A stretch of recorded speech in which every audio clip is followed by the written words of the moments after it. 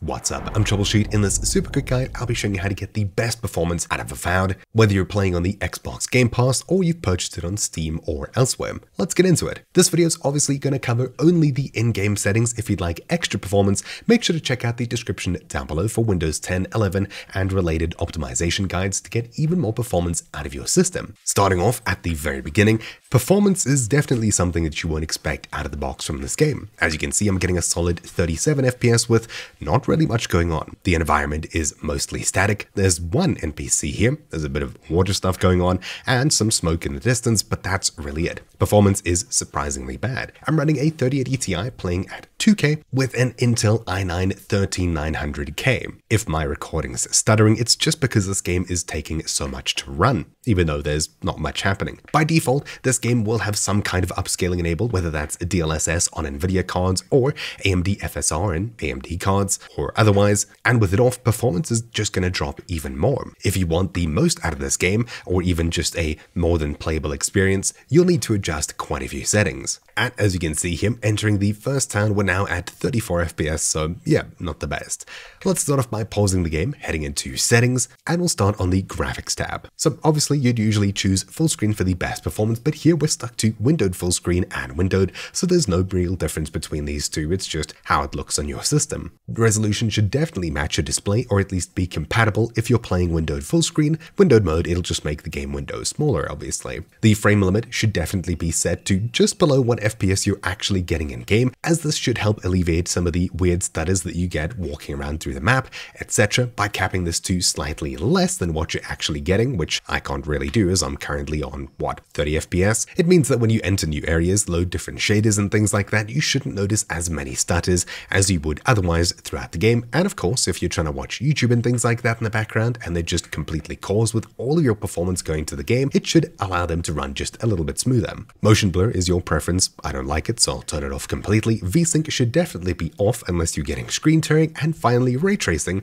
on by default if your system supports it. Turn this off in all cases and you'll need to restart your game for a huge instant FPS boost. So I'll apply changes, save my game, and restart. Why this game comes enabled with ray tracing on by default is your guess as much as it is mine, and just by turning off that one simple setting, I'm now sitting at a solid 50 FPS, which has gone from borderline unplayable to more than playable. Fantastic. Scrolling down further here, we've got upscaling, which is on by default, usually on DLSS or AMD Fidelity FX, on the quality setting, which should give you, again, a free boost in performance. So instead of getting 30, I would have got 40 something. Now, instead of 50, I should be getting higher, but as you can see, not much has changed. Why is that? Well, simply put, even though we are rendering at a lower resolution, this game, at least in its current state, seems to be pretty heavily CPU limited. So I would assume if you had a faster CPU with faster cores, you may get to a point where you're GPU limited, but for now at least it's CPU limited, and there's not too much we can do other than changing some CPU focused options that should give us some better performance. Scrolling down further, NVIDIA Reflex low latency. If you have an NVIDIA graphics card, definitely turn this on, or set it to on plus boost if you're CPU limited, and in most cases you will be CPU limited as well. That's what's holding me back here. This should help slightly decrease your input latency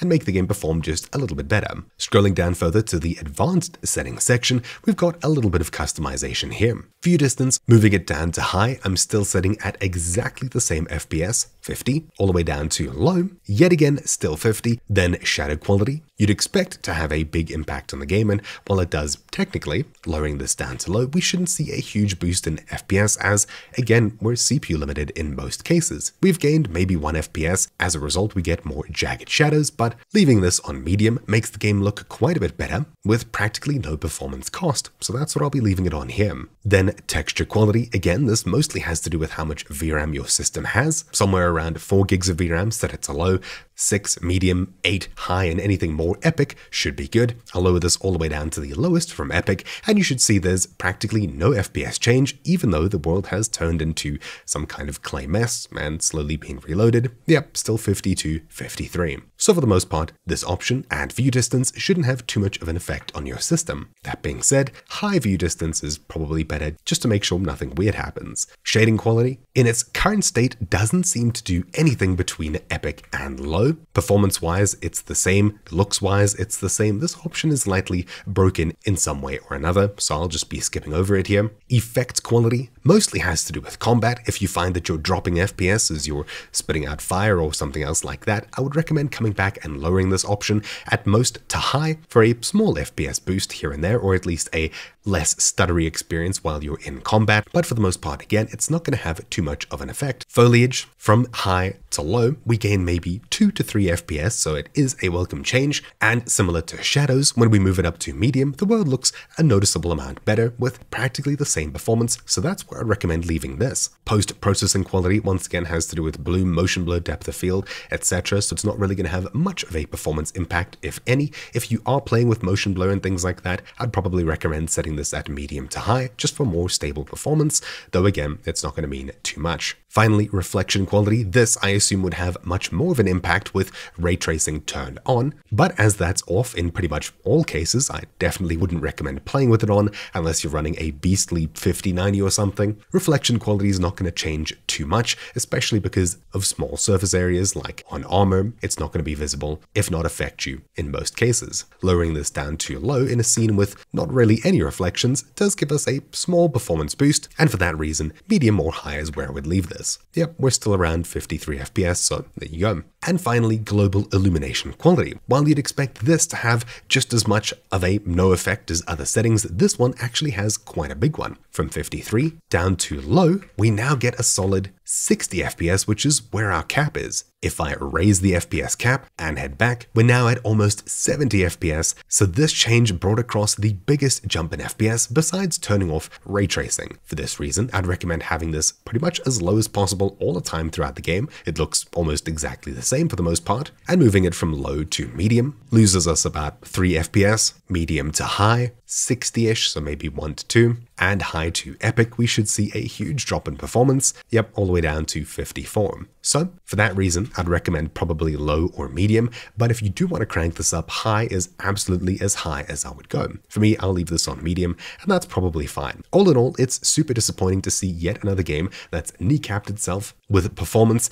being just so terrible on most systems. You'll need a beefy system to play this properly, at least at 2K, and a modern and powerful CPU to go along with as well. But anyways, that's really most of what we can squeeze out of it here. As this game is CPU limited, I'd recommend closing as many things in the background as possible, browsers, Spotify, everything you're not actively using right now, just to free up some CPU for this game to take. Of course, a quick reboot of your PC and then launching this game, as well as Discord and whatever else you're using, make sure that most things are closed in the background anyway, so that's probably what I'd recommend you do. But yeah, that's pretty much it. Maybe it's DRM or something getting in the way of performance in this game, and hopefully at some stage in the future, it's more optimized or at least patched up so that it's not too much of a thing dragging down this game's performance. Hopefully you found this video useful anyway. Thank you for watching. Mine's been Troubleshoot, and I'll see you all next time. Ciao.